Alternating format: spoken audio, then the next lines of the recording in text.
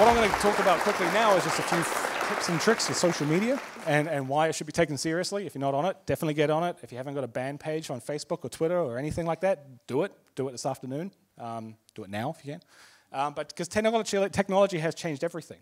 So what I've got on the side here is the inauguration of the Pope. So 2005, but this is pre-social media, pre-smartphones, or smartphones introduced around 2007. Interaction was primarily a human experience, very one-to-one. And you controlled your image as a brand, and you had very little, and fans had little abilities to find you, or they had traditional avenues to find. That's why, when you look back, so many of these rock stars look like legends because of the way that they controlled their PR and how little and how difficult it was to find out information about them. You just relied on the hearsay and the stories and the legends that were formed around them. Nowadays, it's completely different. You customers, fans, are completely spoiled for choice, and engaging with them is much, much easier. You can have your own Twitter account and your own Instagram account. You can have band channels. It's now ridiculously easy to control how you engage with your audience, and your fans have control as to when and how they engage with you as well. They may follow you on Twitter. They may follow you on Facebook. They may sign up to your Snapchat. They may want to follow you on Instagram.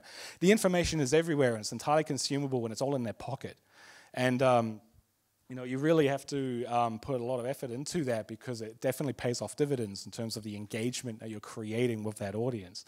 It also lifts the veil, so to speak. I had one guy that I followed because he was one of my favorite guitarists, and I had to unfollow him because as a personality, I really didn't like him. So your one Facebook status, your, oh, hey, we're playing down at the thing next week. That's one of nearly 700,000 Facebook statuses that happened in the last 60 seconds. Now, these stats are a few years old, but they're still valid. 80,000 wall posts. In the last minute, 25 hours of video was loaded up onto YouTube. One of them is going to be your music video. And over 13,000 iPhone apps have been downloaded. It's a very, very saturated market. And what I want to really enforce is that don't get too focused on the fact you've got 10, 15, 20, 25,000 followers. What you need to be focused on is engaging with your audience. A highly engaged audience base of 20 is going to be much more rewarding than 50,000 followers that don't do anything and certainly don't click on the links that you're sending or purchase your album on iTunes. So it's about engaging, and engagement is key. Case in point, I'll just quickly read this out. You know, have you seen recently on Facebook when you go to click on something on your phone, it doesn't go to your browser, it goes to a kind of Facebook browser and it opens up separately? There's a key reason for that. When you click on something and a link takes you away from Facebook or away from a channel, it takes about, on average, 8 seconds to load. And from a user interface perspective, Facebook have decided that that's way too long. Now think about that. We're talking about an attention span where 8 seconds is too long. This is the audience that we're dealing with.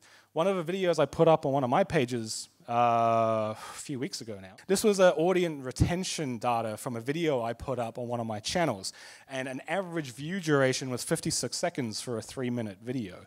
So I'm battling with the fact that within the first 8 seconds, I need to get their attention, and within the first minute, I need to retain them because all of my call to actions in terms of what I want them to do are at the end of the video. We're dealing with a market that's very, very difficult to get their attention and to hold their attention.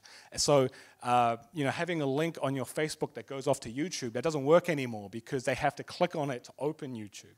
You have to put everything and keep it in the channel that you're talking about. Luckily now, Facebook embed videos, Twitter embed videos, Instagram do videos, Vine do videos. Multimedia on your Facebook channels is the key. Simple text is boring, it's not going to work, it takes too long to read, and people will just simply walk away. So you have to build engagement with multimedia. And these are some good examples here. One is from Seymour Duncan, one of the pickup brands that I work with. Really, really cool products, by the way. But this video is a brief description of it, and they put up a video, of a visual and audio example of the product that they're talking about. And then on the right, we've got Starbucks. Now, Starbucks do social media quite well because they do some really nice photos of the products that they're talking about. And they've actually done studies on this, and they've shown that multimedia information on social media provides 50% more likes, 104% more comments than text, and 84% more click-through links. Reality is, in terms of social media marketing, you're putting up stuff for people to click on it and go through and buy stuff. So links to your iTunes, links to your Spotify, or links to your albums and what have you. So you really need to retain them with information. And the great thing is, we're all musicians, we're all artists, so we have media that we can share in terms of, singing or whatever we do. We're not starved for information that we can provide. But again, a text Facebook the night before, hey, we're playing at Gilligan's tomorrow, you should come along. It's not going to work. We need to put up photos, put up the tour poster, even put up a short video clip, saying, hey, and in the text, I've got a great message or information below. The great thing with Facebook now is that when you scroll through, it auto-plays those videos. So now it's even easier for your people to consume the information that you're putting up. And fortunately, Kiwis love Facebook. This information was released by Facebook a few months ago as we had some milestones in terms of 2.5 million Kiwis use Facebook per month, and 1.5 million of them use it per day on their mobile devices. Mobile devices for social now is priority number one.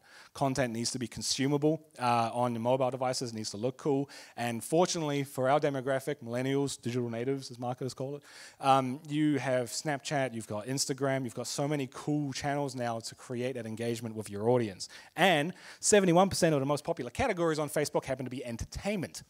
That's us. So we've got a great platform to reach that big market, as Joe was talking about. There's so many Big Macs that you can throw through this channel. People are going to lap it up.